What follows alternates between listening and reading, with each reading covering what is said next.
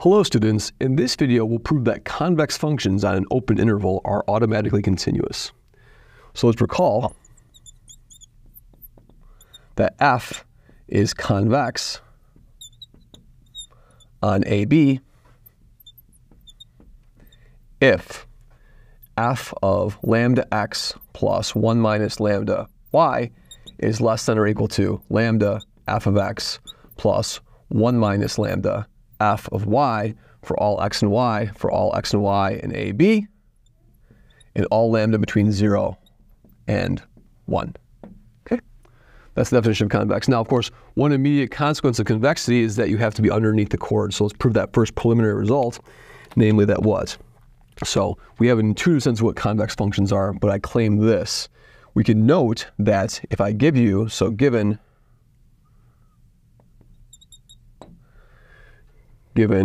A less than C less than X less than D less than B, then I claim that f of x is underneath.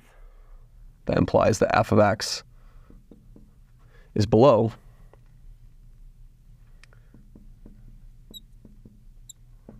the secant line from C f of C to d f of d. Okay, that's right. So what we have is if x is between c and d, then we have this decomposition of x. Then x is going to be equal to what? X will be d minus x over d minus c in the direction of c, plus x minus c over d minus c in the direction of d.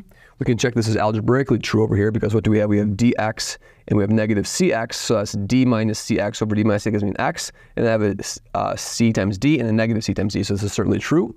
And so now what can I say? Now I can basically use the convexity, so f of x is therefore less than or equal to what? This, of course, is my lambda, that's my 1 minus lambda, and so this will be what? So this is playing the role of my lambda, and this is my 1 minus lambda. Okay, so f of x is less than d minus x over d minus c, f of c, and then plus x minus c over d minus c, f of d.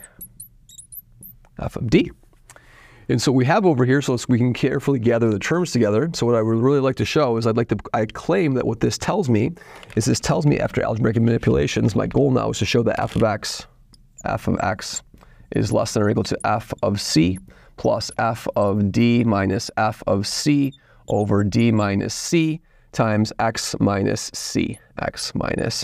That's my goal. And I claim that if we rearrange this inequality over here, we'll get exactly this. So I need to pull out an f of c over here. So what we need to put in is we have a df of c, and I need a what? I need an f of c, so I need a minus c f of c. So we're going to have to add and subtract in some terms over here. But first, let's figure out what the coefficient of x is. So the coefficient of x over here is going to be what? So this inequality says that f of x is less than or equal to what? Is less than or equal to the coefficient of x is f of d, and then f of c over d minus c. So there's an x, and there's an f of d minus f of c over d minus c. Okay, that's good. And then what is the remaining term over here? The remaining term is a d f of c, and then a what? Then a minus c f of d over d minus c. Okay? So that's not quite what I want, but if I plug in I can add and subtract in what? I can add and subtract in c times this quantity, and what will happen is everything will simplify, right? So this is equal to, and it's a good thing to check algebraically, that if you add in an if you put a negative c times that whole quantity over here, that will force me to add in a c times that quantity. Let's just check what will happen. So if I subtract off a c times that quantity, I'll have a balance of what? I'll need a c f of d, which I have right here, and then a what? And then a negative c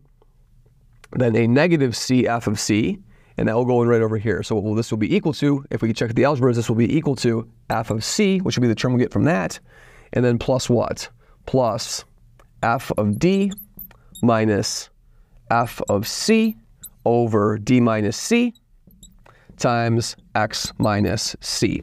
Great, so f of x satisfies this bound. So again, just check the algebra over here by adding and subtracting in the quantity, negative c times that quantity. That will work. So check that on by yourself and you'll see that that's verified, right?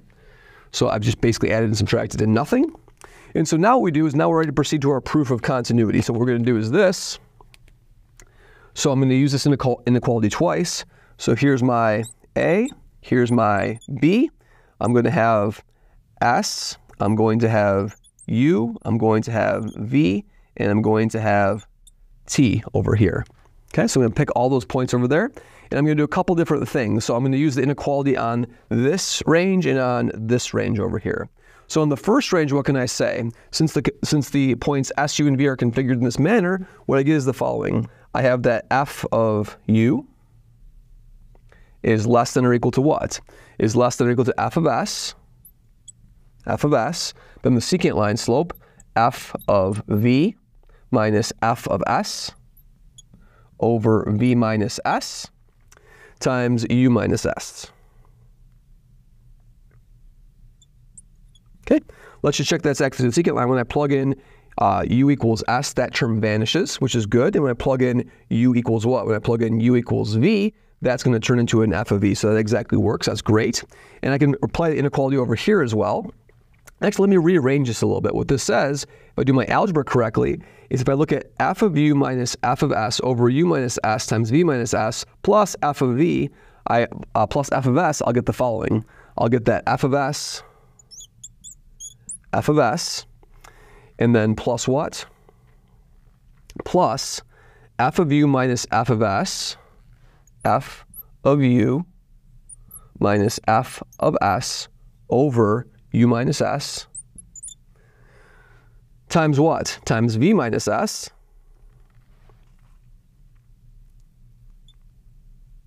is going to be what? So let's do this more carefully, actually. Let's be a little more careful about this.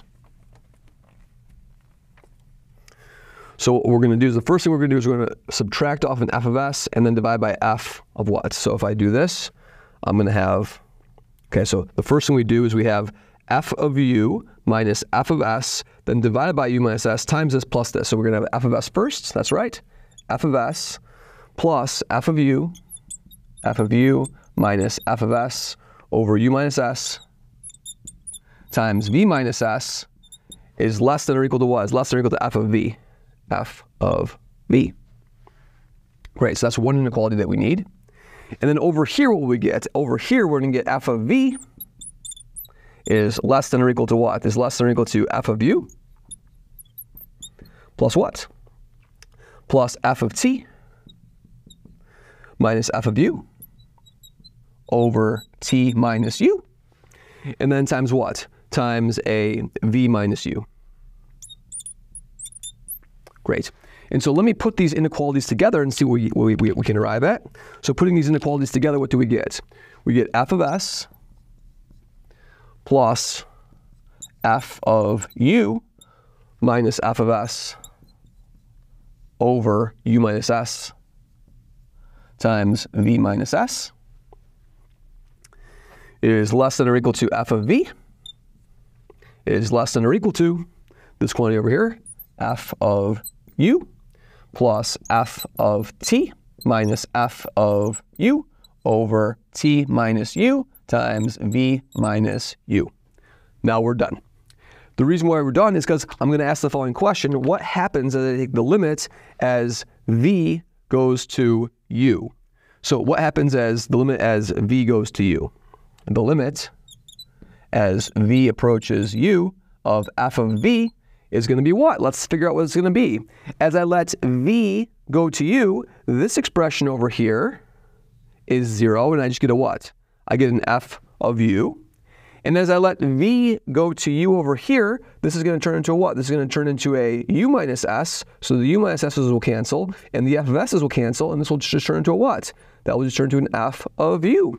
So on either side, as I let v go to u, I go to f of u over here, I go to f of u over here, and therefore the limit as v goes to u of f of f of v is f of u, and I've just proven that the function f is continuous at u. And since u is an arbitrary point inside the open interval ab, that proves that a convex function is continuous on all of the open interval ab. Thank you very much.